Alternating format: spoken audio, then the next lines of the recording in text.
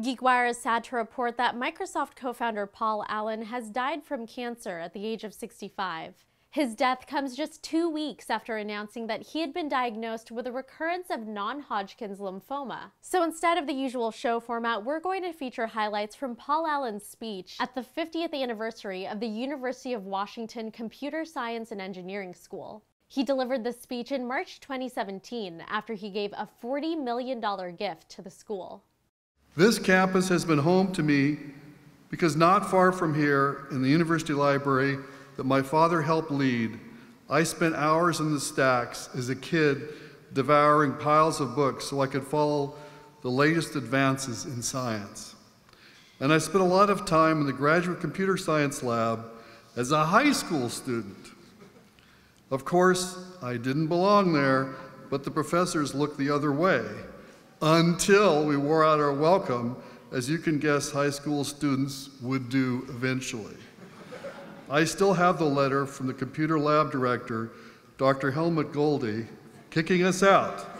A couple of lines still make me laugh. Dear Mr. Allen, it begins. He goes on to list the many and several reasons for kicking us out. One was that we would use all the terminals at once for such long periods of time that the lab became too busy and noisy. Two was that some of my co-conspirators hadn't properly checked out equipment. And the third and truly great offense still gets me. Earlier this week, the letter reads, you removed the acoustic coupler from Dr. Hunt's office without authorization. It's true, guilty as charged. I bet a lot of you here, even those immersed in the study of computer science, are wondering what on the earth that mysterious box sitting right there is. It's called the Trafodata machine. Bill Gates and I handled the software side of it, but the machine was built here on campus by a UW student named Paul Gilbert. The idea was simple enough. We wanted to automate the traffic measuring process, part of which required high school students to count the holes punched into paper tape each time a vehicle drove over a black tube laid across the street. We wondered if there was a less expensive solution than a mini computer processing the tapes, and I had read, actually, in the computer science library about a new 8008 chip from Intel and suggested we try to build a machine based on it, which didn't turn out to be easy at all. Objectively speaking, the Trafodata enterprise was a failure as a company.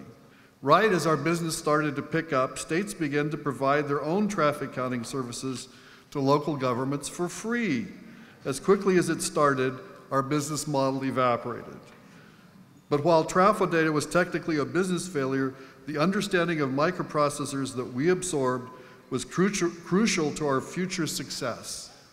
And the emulator I wrote to program it gave us a huge head start over anyone else writing code at that time.